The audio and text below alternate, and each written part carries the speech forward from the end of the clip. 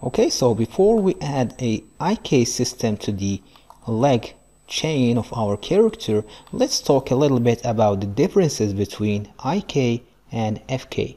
So as a rigger, as you start developing your skills, you may come across these two different terms. They are actually kind of opposite to each other. We have the FK system and we have the IK system. So the FK stands for forward kinematics and IK system stands for inverse kinematics. So let me illustrate and show you the differences. I will go ahead and under the skeleton, I will grab the create joints. Let's switch over to the right view, to a side view. Let's put our character to the side because I want just to show you the differences. Alright, I will create a chain resembling to a leg like the one we have created for our character. This is called an FK chain. By default, this is an FK chain, meaning that if we grab the rotate tool, hitting the E key on your keyboard, the most parent object will drive the entire joint or the entire chain. Okay, so we have the parent object which will drive the child object, and this child object will in turn drive its child object. All right, so we have the most bottom child, which is driven by this parent object here, and this parent object will be driven by the parent or the grandparent of the entire chain. So I hope this makes sense. It is kind of very straightforward. So we have the very top object controls every other object underneath. So we have the child object is parented underneath this object, and this object is parented underneath this object. So this is the forward kinematics. But on the other hand, the IK system, if we go ahead to the skeleton menu and grab the create IK handle to grab its parameters, we can see that before we get into the creation of the IK handle, we have two options to choose from. We have the single chain solver and we have the rotate plane solver.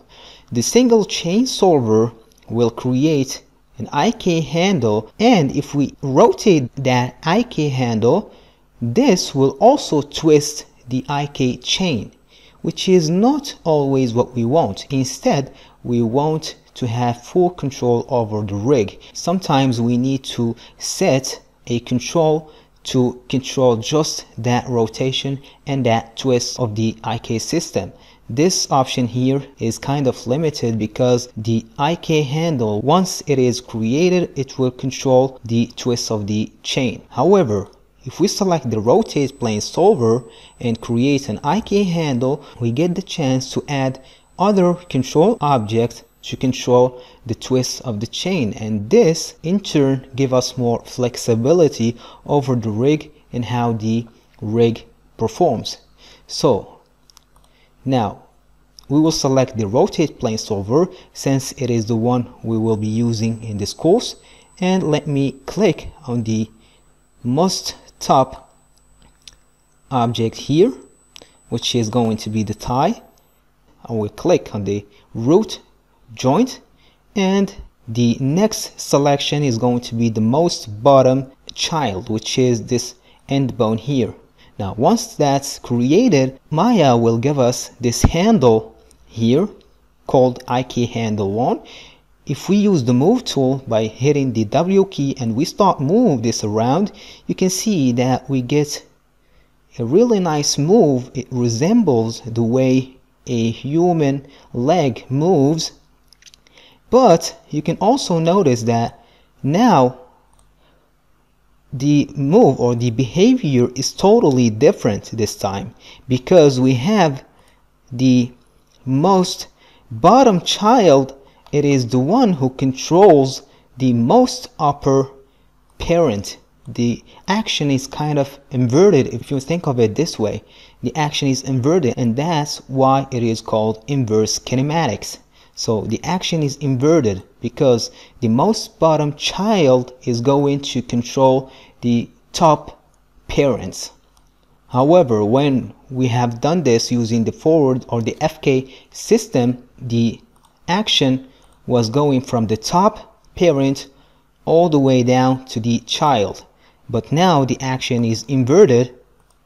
We have the IK handle attached to the most bottom child, and the most bottom child is now controlling the entire top chain.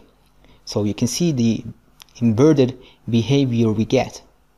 Alright, so that's the difference between the IK and the FK system.